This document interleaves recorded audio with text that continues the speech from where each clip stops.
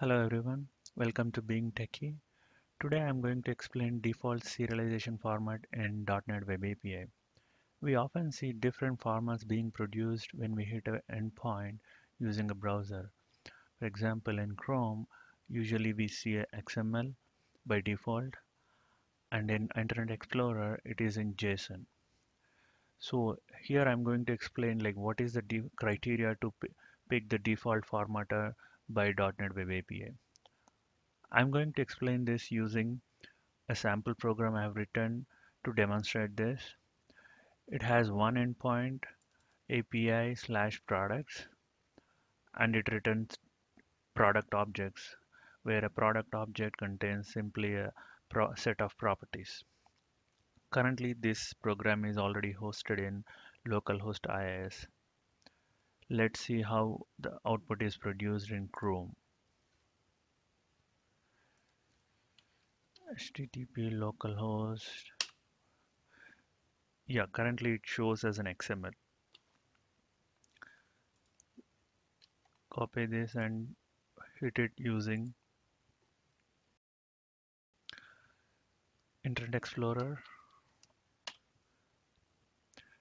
It is trying to show in a JSON format.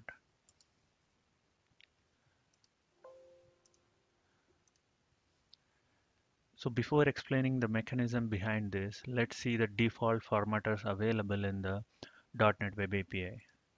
To see this, I have written a single line to see the available formatters in debug mode. Let's start the debugging using Chrome.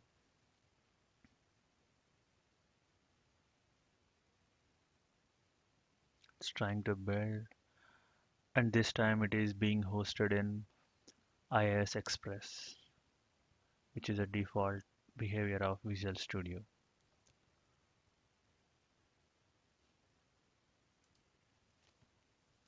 Yeah, it hit the application start method. Let's do a F10. If you look at the formatters, by default, there are four formatters available in the .NET configuration object. The first one is JSON. If you look at the format of the type, it is application slash JSON and text slash JSON. And the second one being the XML, application slash XML and text dot slash XML. Also, the order also important in the configuration. The first one is JSON, second one is an XML, and so on and so forth. So whenever Web API gets a request, it tries to match with the available formatters in the given order. Let's see how it works in a fiddler. Currently, I'm hitting the same endpoint using a content type application slash JSON.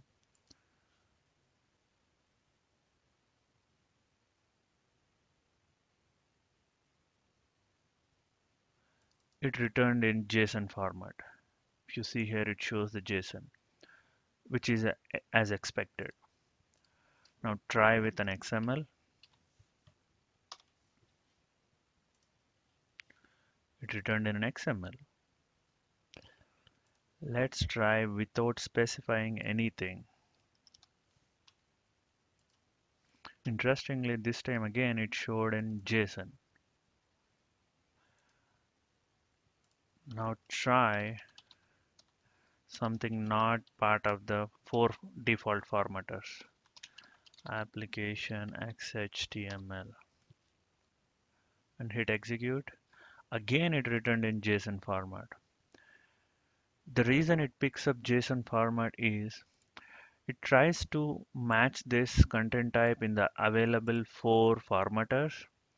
So whenever it does not match the formatters, it simply picks up the first one, and the first one being the JSON formatter. So that's the reason order is important in this collection. Now let's look at this Chrome and see what is the request being sent when we hit this endpoint.